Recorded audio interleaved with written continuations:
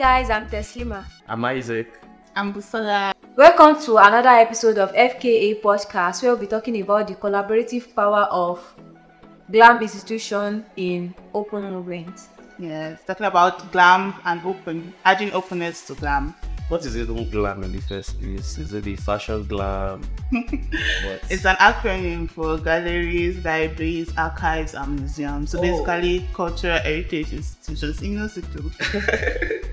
So it's just like talking about how these institutions have adopted the open movement. You know, we're preaching open movement. So we're talking about institutions that have adopted this into their system. So what makes GLAM?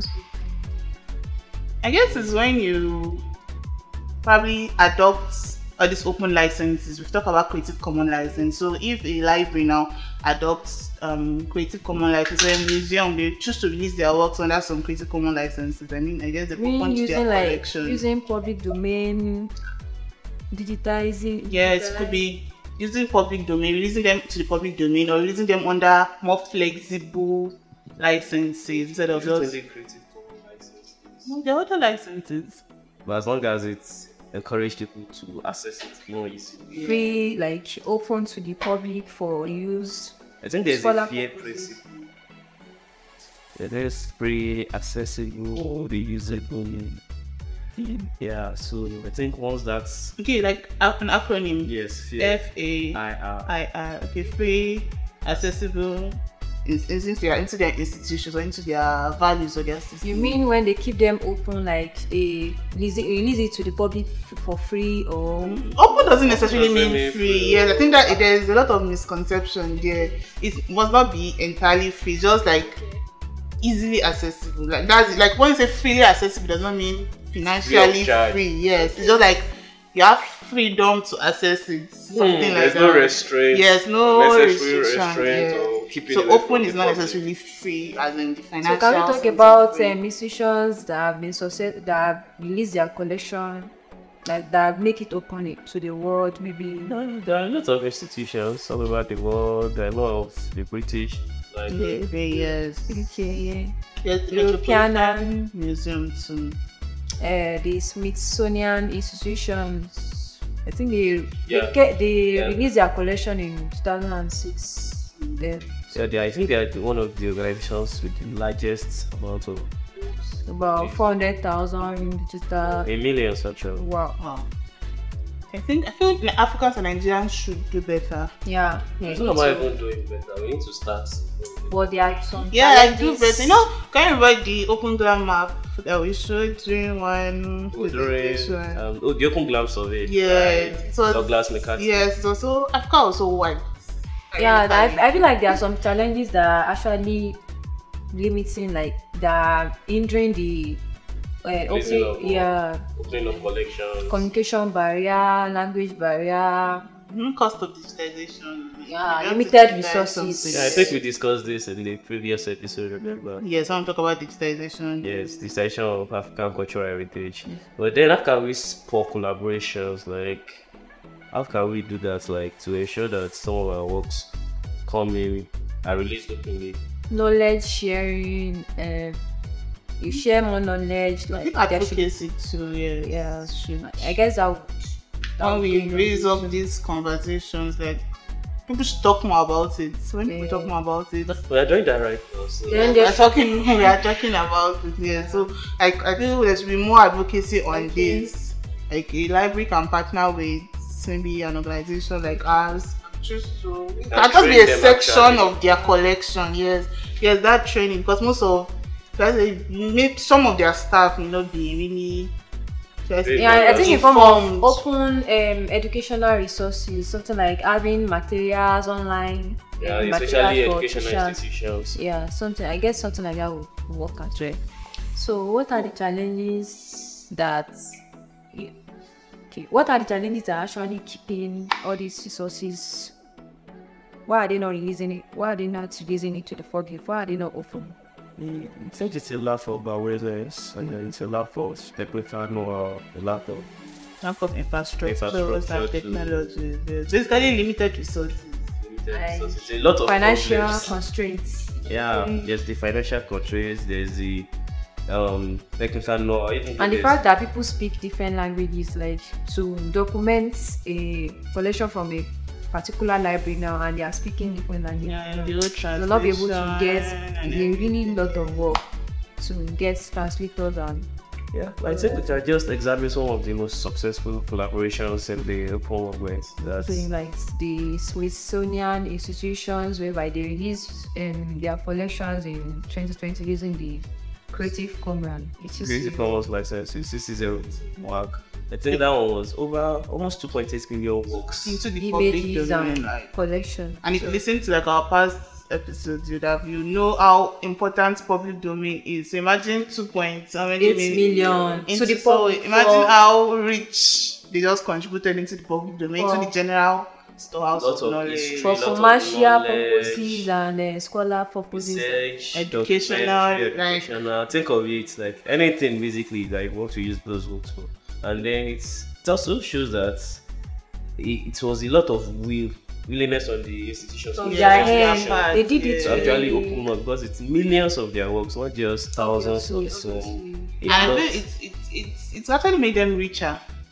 Richer? I'm not saying, but then it's what they've contributed to the public, to the society. It's like You are talking about in terms of the cultural heritage. Like, yeah, that's what I'm saying. I'm not talking richer like okay. finance. No, that's not what I'm talking. Like what they are giving out to the public. Like imagine the number of creative works that will come out of that. Like imagine, yes. Released works into So the public. they not just And then they it's just- a form of encouragement to other institutions to do follow same. suit as well. Follow their Something. step, take that step too. But I think they started gradually. They took that major step too. Yeah, in so you don't really 2020. have to release 2.8 million. You have 10 works to release. Even one. If you have one, exactly, in your personal library, But you have that one one, work. won't it the cost of documenting, like the cost of just releasing one document, won't it be too expensive?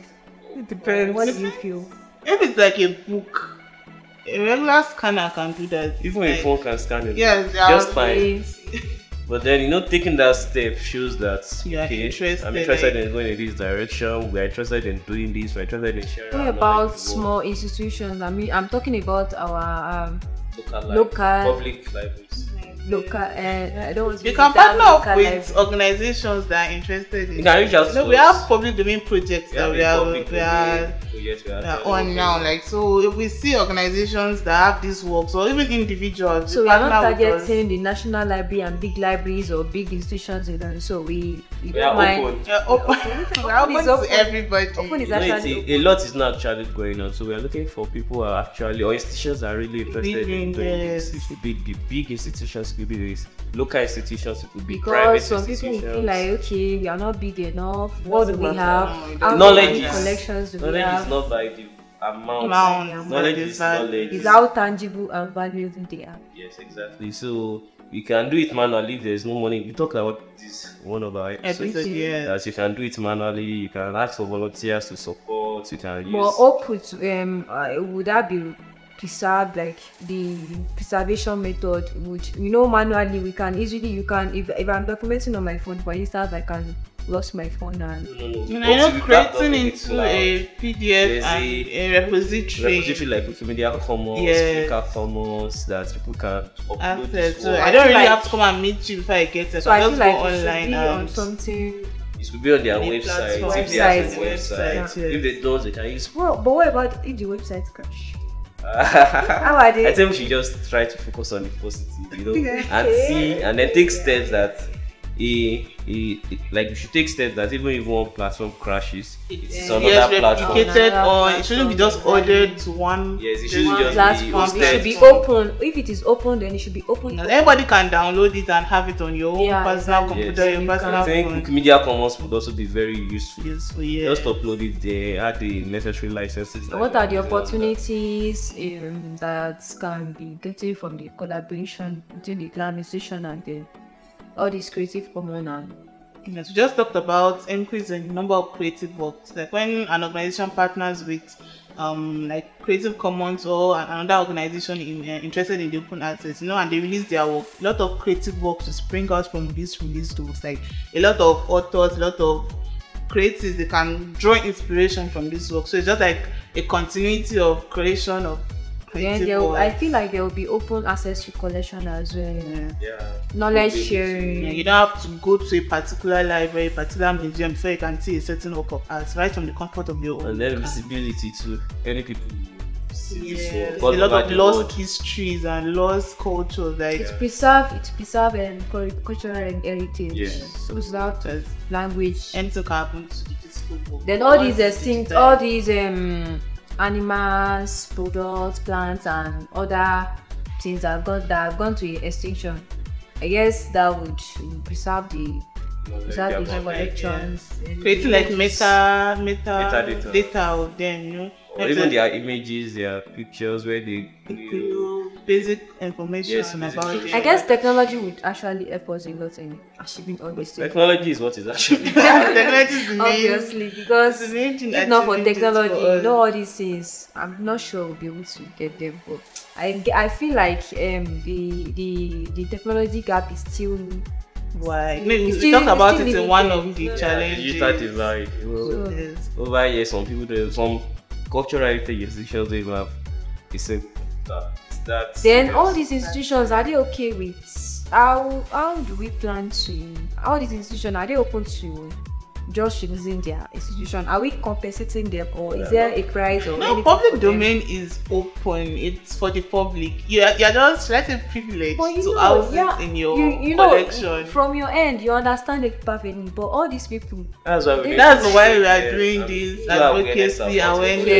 okay, I think I am. and then the benefits that they start to gain Advocacy would. because you know these institutions were set up for the preservation of knowledge, for sharing of knowledge, so that people can come and see and know No, that was why they were that's set their up. main. But then over time, it has not evolved that people don't go to this list again. They've now become warehouses, not They are like just places where people storing can come them and go. and They are just keeping warehouses that silos. They are in silos. Knowledge is just siloed up and there, it's and people are wasting not. away there. So the core goal or the major aim of setting up this institution is not being achieved. So Please opening it up will help them achieve it. achieve their And it's aim. not they don't have to do it public domain. It could be creative commons licenses, open licenses. So I guess, like, sharing. And even have to individual go through authors, steps. individual creatives, they can choose to release their works by themselves to the public domain or Are you on sure individual creative authors will commons. want to do that? Because they It's are a decision for them. they are obviously writing to gain to monetary value and all that. Yes, So that- you telling them to release it. You know, people give. We all donate to causes we believe in. Okay. Give away money Believe in when we the support. So you Yeah. give away your book. Not all your books. It could be Yeah. one. It could be And you can choose whatever license that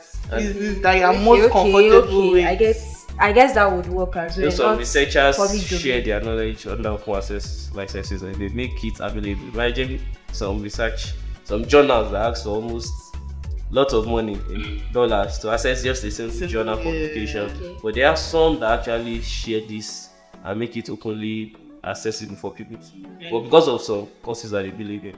So I think it just depends on the people. But how and the best can institution. we talk to the individual authors, especially the ones that are basically writing for the monetary value? How best can we They convince are them? not. You can't convince them because you know. We are just doing our own part in advocating and creating awareness. Then we spoke to a group of So I authors guess we during just the- leave it to them, It's their their choice. decisions. If they want to release it, then It's fine. So we just try our best from our end to create the advocacy. Yeah, but it's mostly institutions that we should be targeting because they have lots of work. collection. And even some are already for- in the public domain. Yes, and actually. even for individual And they authors, have there's quotes, this- all these quotes books, and they like all these books that are way past that they've been there before too. They have a lot, so they can just do 5%, 2%, 10%.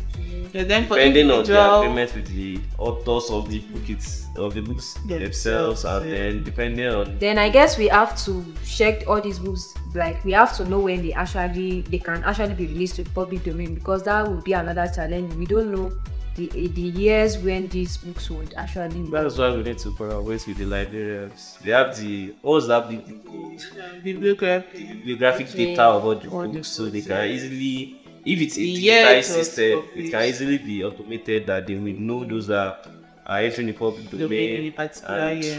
like they know their stuff. They are the knowledge. So I guess That's how we just Open need to GLAM talk is to actually a Open GLAM, the collaboration between the GLAM institution and the Open Movement is actually a very wide concept. That we But the overall the overarching goal or concept is that to promote open sharing, to ensure that people have access to. That's the goal of everything in conclusion. That so obviously we are all fighting for, like, we are all working towards a common goal. yes, we are Preaching fighting, gospel of openness. we are doing everything to achieve that goal. That knowledge is shared. Knowledge is not kept somewhere, and this thing we have prevented. Knowledge empowers. Knowledge grants us to do things we can't do. It gives us the wisdom, the understanding to build things, to do a lot of things. So I guess Africa still have a long way to go, because all these European, all these Smithsonian institutions, National British Art Library, of Network, they've been doing this already. So what is The way why are forward. What matters now is that we start. I'm not bothered about why we. They also started somewhere. All Yes. these organizations. we are So calling, I guess started as regards the somewhere. financial constraints, we have to reach out to we need- organizations or partnerships. I think we talked about it in I think the second episode about issues that prevent this from really taking ground. So we talked about. so we can actually even work with any amount we have. We can, but just like you said, volunteers, manually, then convert into a gradually. PDF or digitizing it gradually, but just to gain that traction. When you do things gradually, Yeah. at some point it just starts going very fast. Like you gain traction. So a and, step at a time. this Before we drops know of it. water into the ocean. So they say. I don't know if that is how it happens. How do you share? But that's And what Rome it is not does. built in a day, so Yes.